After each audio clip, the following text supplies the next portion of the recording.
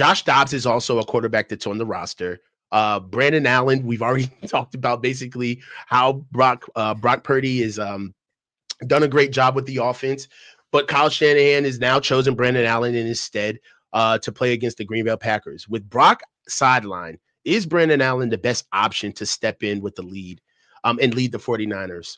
Let's assess his readiness, his potential impact, the differences that he could bring to the offense, if any at all, and whether he can keep the team afloat in such a crucial stretch. So, look, man, full disclosure, I never thought Brock Purdy would be that much. I watched him in training camp. I watched him in training preseason. I was like, So when I completely write off Brandon Allen right now, keep that in mind. My track record is no better than anyone's. It might be worse, but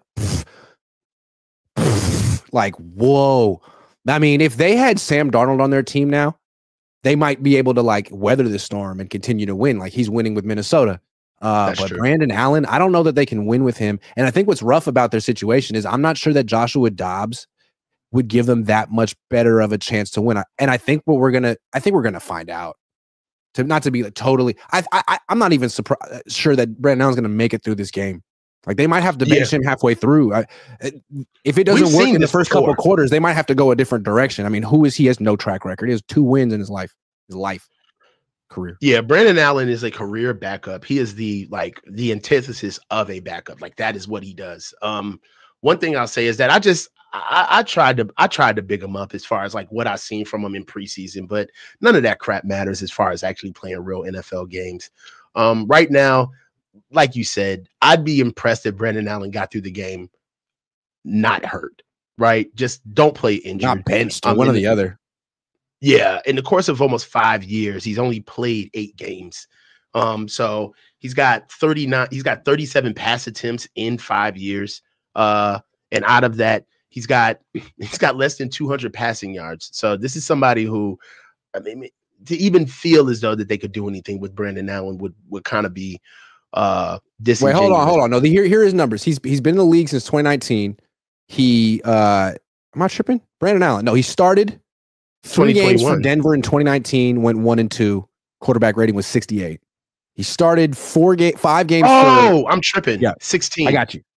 So he started 5 games for Cincinnati in 2020, and was that after Burrow got hurt? Went 1-4 with a quarterback rating of 82, and then he started 1 game for Cincinnati in 2021, and his quarterback rating was 81. So he's basically Joe Burrow. We should expect Joe Burrow-esque production, I think.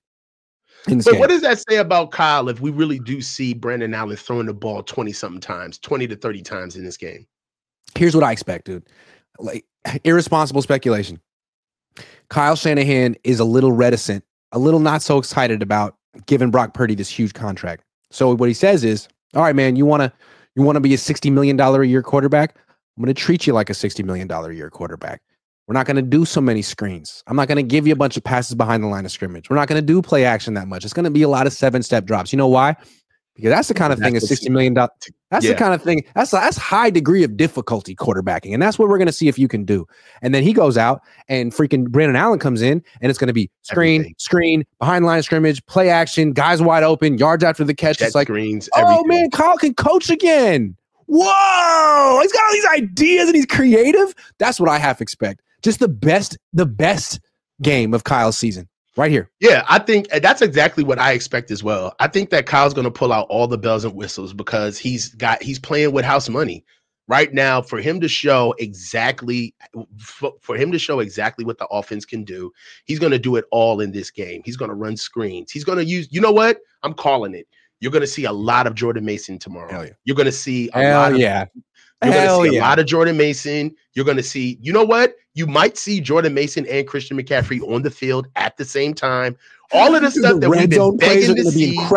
Incredible red zone plays we've never seen before. Waiting for just this week to unveil them. Mm-hmm. Oh my God. Because he knows that there's nothing on the line, and everything that he shows is going to be looked in the favorable light by the fan base of like, hey man, did you see what he did with Brandon Allen? I know. What's the matter with Brock? Here's what I want to say though. I don't. It'd be fun if this happened. I really don't have a lot of hope for Brandon Allen. He's 32 years old.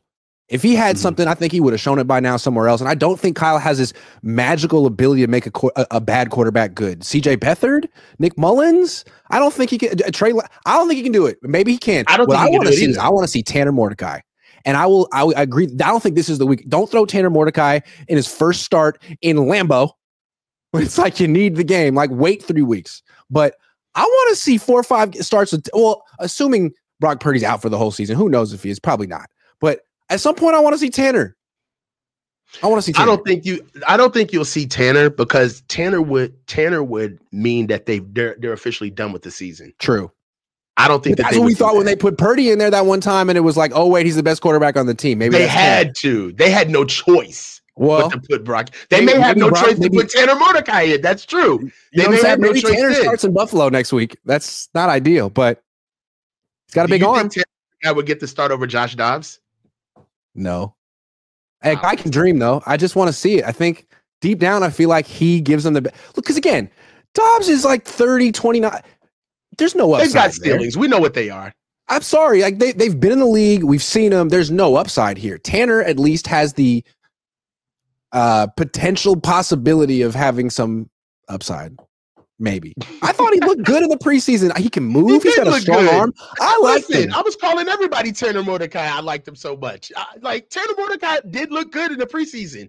If Brock Purdy can pull it off, why can't Tanner, man? He's got a bunch of experience in college too. He's an athlete. Why not? Yeah. I don't know. And you say, why not with Josh Dobbs? Because we've seen it. Why not with Brandon Allen? Because we've seen it. If we find ourselves cheering for Tanner Mordecai with the way this coaching staff works, we know the season is officially over. I'll tell you that right now. I mean, a lot of people saying the season's been over since they lost to Arizona. Didn't you sing on your watch party? It's so hard. Oh, I knew the window was over. You say goodbye to the Super Bowl window. Dog. Pretty much. I saw it for a while. And really it's because it wasn't even because of injuries, right? That wasn't it.